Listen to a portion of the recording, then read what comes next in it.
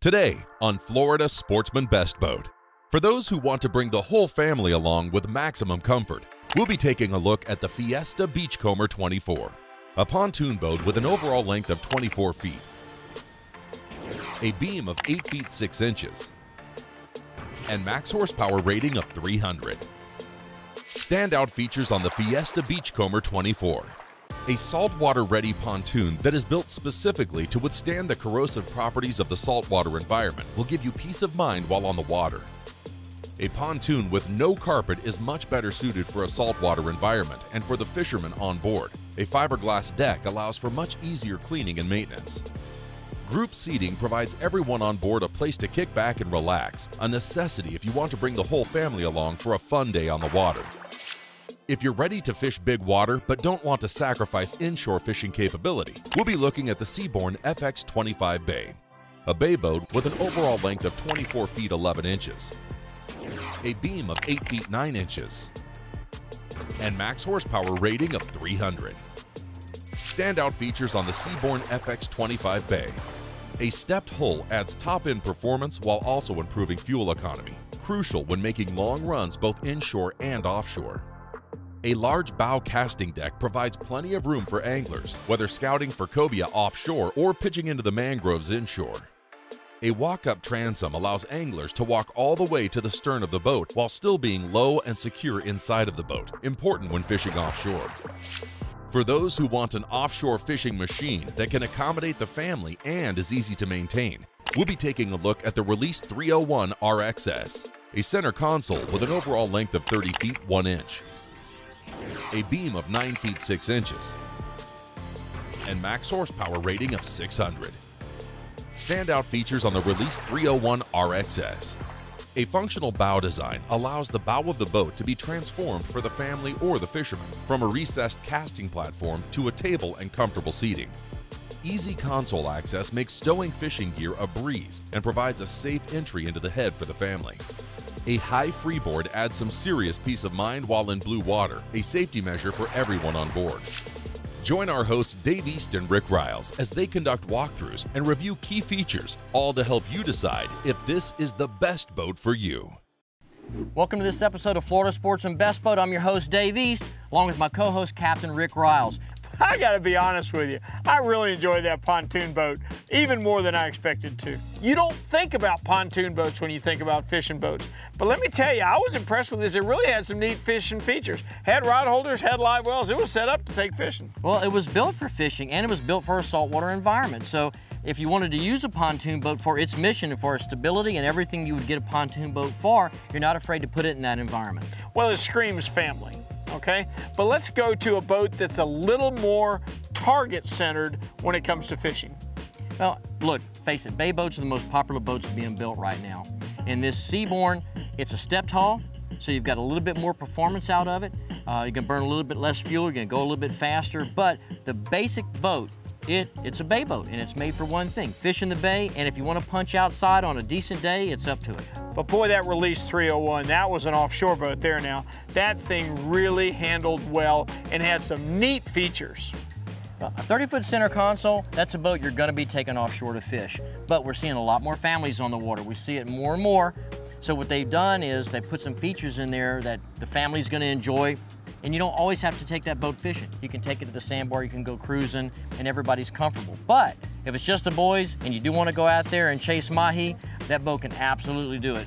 I wish you'd stop it with the sandbar and restaurant talk. Boats are platforms to fish off of, and that's what that one's designed to do. It can blue water fish in a major way, and it can hang in some tough weather.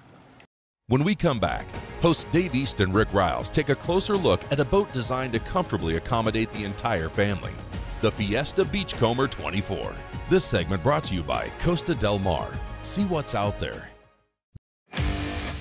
We do it all. Custom fiberglass repair, upholstery and canvas work, custom dash panels, specializing in insurance claims,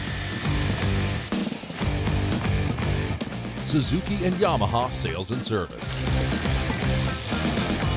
We do it all. One-stop boat shop, home of fantastic plastics and the fiberglass shop. Welcome back to Florida Sportsman Best Boat. Join our hosts Dave East and Rick Riles as they take a closer look at the Fiesta Beachcomber 24.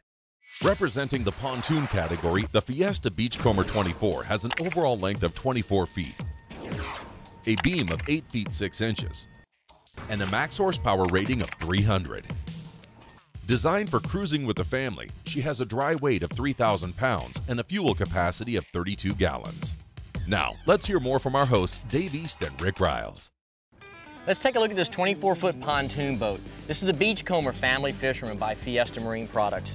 And you know, where a lot of companies out there are building pontoon boats, and they came really from up north, the freshwater market, and now they're making their saltwater version. The difference with Fiesta, they've always been a Florida company, and they've always built pontoon boats for the saltwater environment. Okay, we're sitting here on this sandbar. We're surrounded by 4 different pontoon boats. Right. And you keep touting the fact that this one's built for saltwater.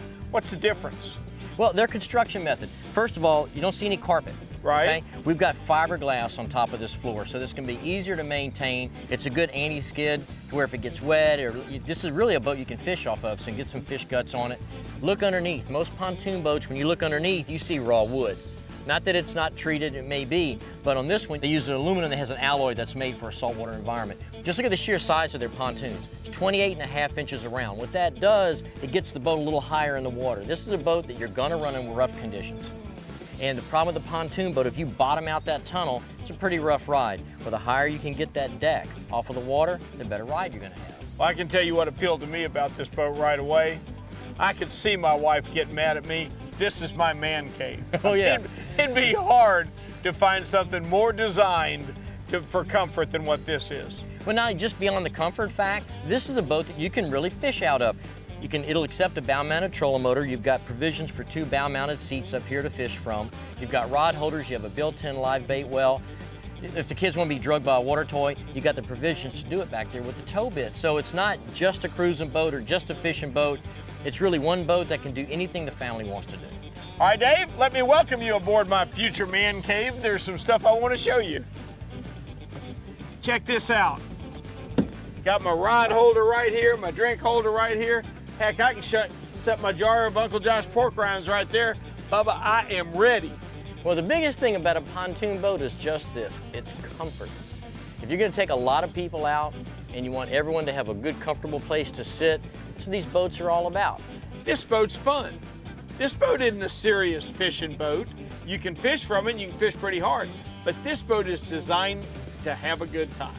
Any pontoon boat, really, you can be bringing kids on board. You want a really nice high fence. This boat absolutely has that. It's got 3 gates on it, plus an additional one in the back to get on and off to use where the swim ladder is. But where the side gates come in is when you pull up to a dock. Once you've stepped on and off a dock through the side gates, you'll never have a pontoon boat without them. Man, when we were kids, how much did we laugh at bimini tops?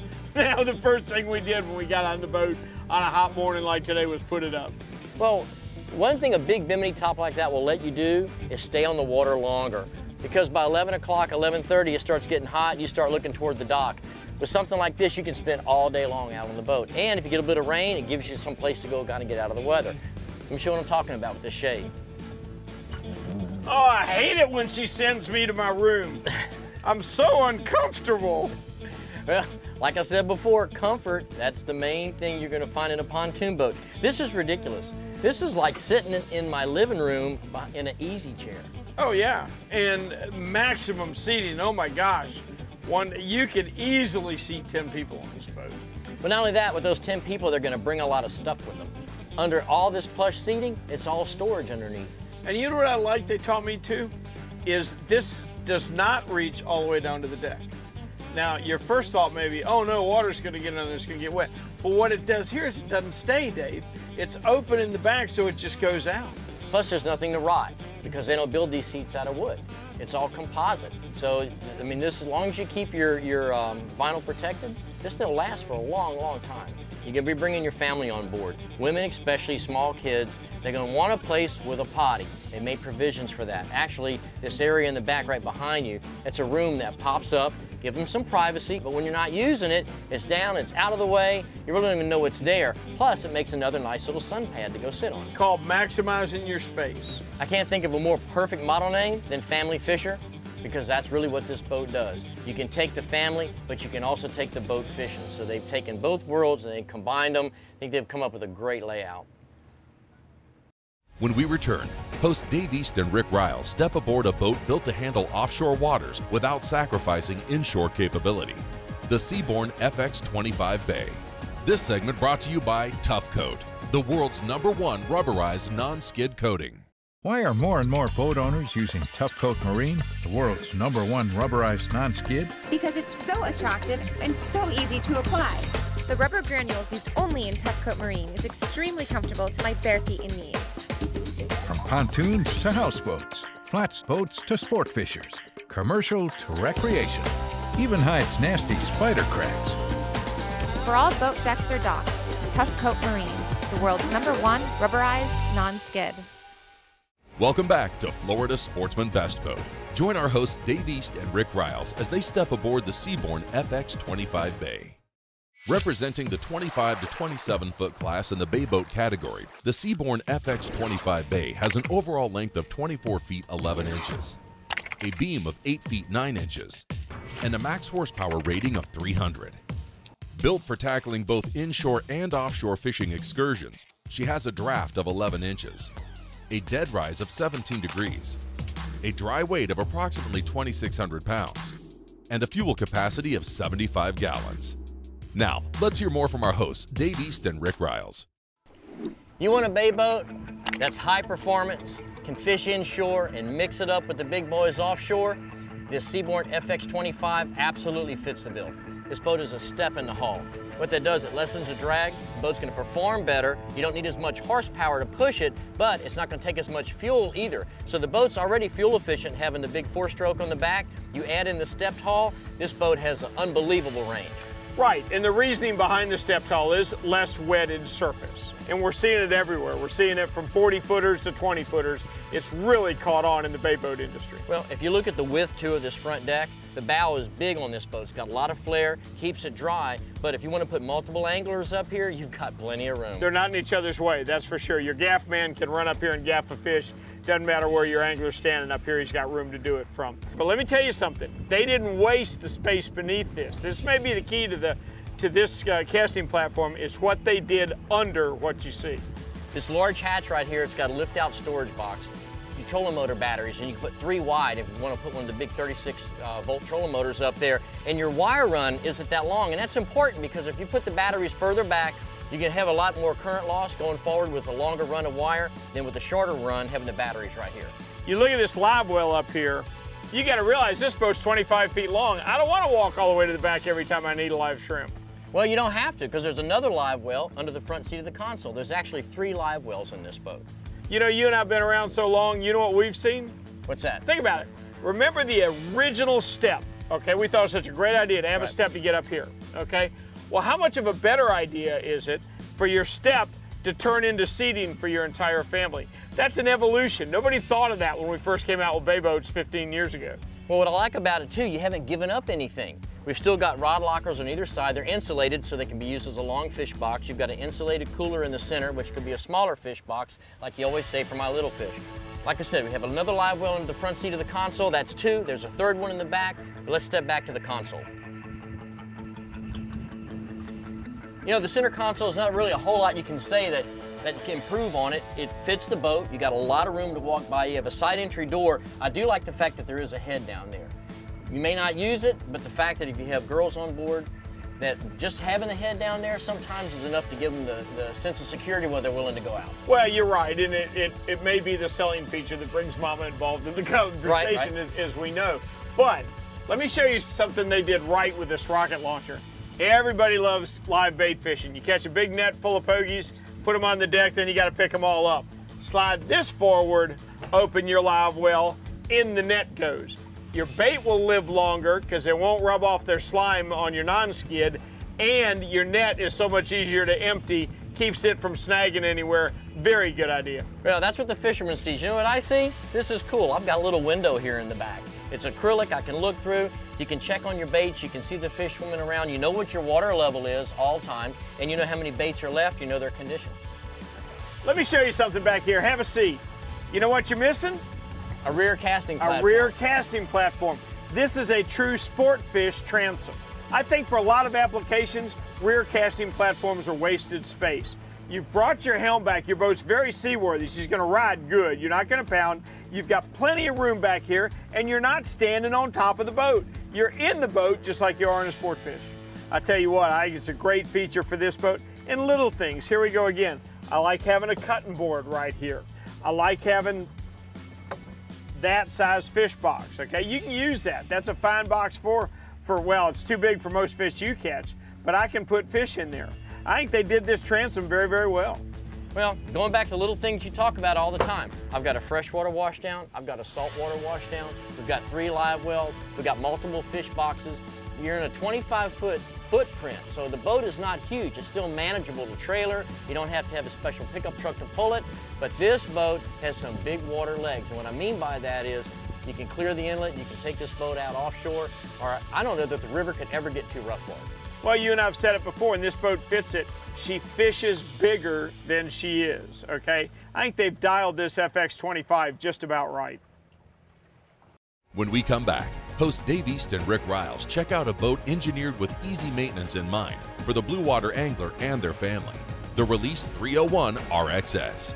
This segment brought to you by Yamaha. Reliability starts here.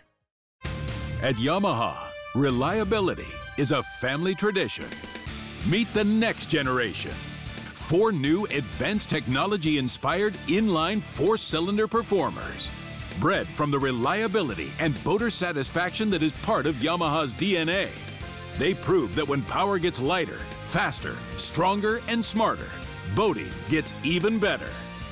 And more satisfying for boaters like you. Welcome back to Florida Sportsman Best Boat. Join our hosts Dave East and Rick Riles as they check out the Release 301 RXS. Representing the 28 to 30 foot class in the center console category, the Release 301 RXS has an overall length of 30 feet 1 inch, a beam of 9 feet 6 inches, and a max horsepower rating of 600. Designed to handle blue water in comfort, she has a dead rise of 22.5 degrees, a dry weight of approximately 5,500 pounds, and a fuel capacity of 220 gallons. Now, let's hear more from our hosts, Dave East and Rick Riles. All right, we're aboard the Release 301 RXS, and for a guy who's defined his mission as wanting to go offshore, this boat absolutely fits the bill. Oh, you're almost missing it, Dave. He doesn't want to just go offshore. He wants to go anywhere offshore, okay? There's no such thing as, well, those fish are 30 miles out. I don't know if I want to do that. You can do it all with this boat, but let me tell you what we've learned about boats over the years. There's only one thing that salt water doesn't destroy. You know what it is? Salt water. Salt water. Exactly. Exactly right. This boat has everything we need for a great day's fishing and nothing that's unnecessary. There's nothing added to it that'll get in your way that the saltwater will affect.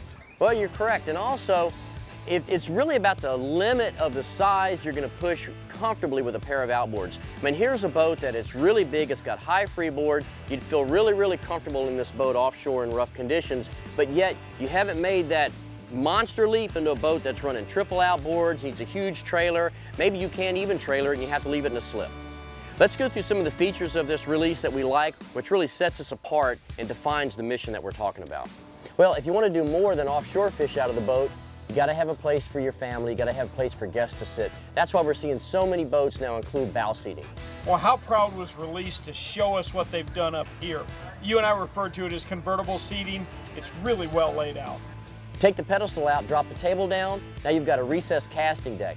You've got enough freeboard as a recessed casting deck to keep you inside the boat. But yet, like you said, you still can throw a cast net and clear the bow rail. You still can pull up and cast to a cobia or something like that. So to call this bow section convertible, I think that's really the best description. Let's move aft and look at the center console. There's a reason they made the door like it is. It's big and it's on the front and it gives you maximum access. Let me show you what I'm talking about. What's the use of having a console this large if you can't get into it? When you've got a big door like this on the front of the console, it makes access to the head a lot easier. Plus, if you're going to store things in there, this is the way to go in and out of the console, especially in rough conditions. Not only that, think about bean bags. How many guys carry bean bags with them? Okay, Consoles can hold them, but you can't get them through most doors. This is ideal for storing bigger items. All right, let's move aft. You know that high freeboard you were talking about? Look how secure you feel in this boat. If we were out in rough conditions right now, or if I was fighting a big fish, I've got plenty to lean against, and I'm really not worried about water coming in. No, it'd take a heck of a wave to break into this cockpit. But let me tell you where it really shows, Dave. If you come back here, you've got your platform with your transom door. Now, if you're a guy like me and you catch billfish by the hundreds, oh yeah. It's nice to be able to step back here and bill a fish. You're not worried about the fact you can't reach him from here because you don't need to. You're gonna bill a fish, you're gonna gaff a big fish if he's big enough. That's exactly what that transom door is for. Well, also too, you're gonna use this boat with the family occasionally, or you may dive, or you may snorkel. So much easier to get in and out of the boat using that transom door than it is to try and come up over the side. Without the transom door, to me, the high freeboard's almost a minus because I have to be able to reach the water. With the transom door, so much easier. On the aft side of the console, you've got a nice big flat area here for all of your flush-mounted electronics. But just look, here we go. Everything you need, nothing you don't. You can put your screens there. There's nothing else there to worry about. I tell you where they did splurge. How luxurious is this seating? Keep in mind, this boat's at home 50 miles offshore. You're going to want to be comfortable all the way there.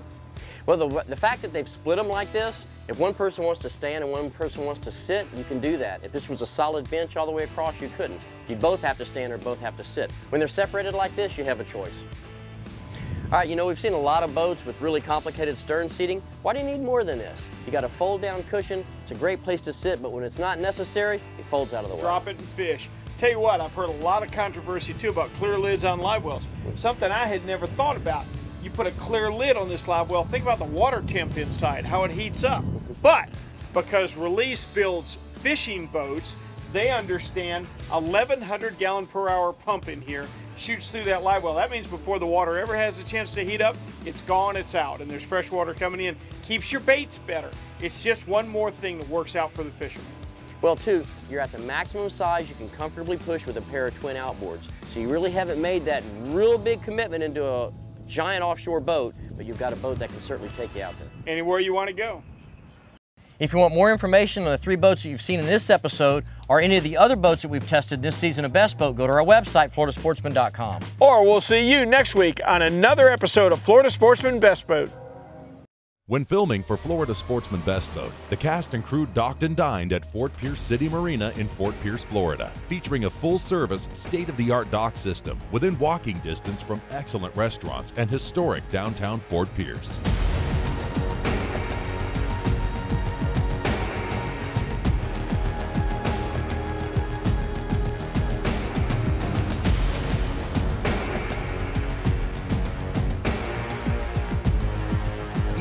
Turn to Florida Sportsman for the best in boating and fishing coverage.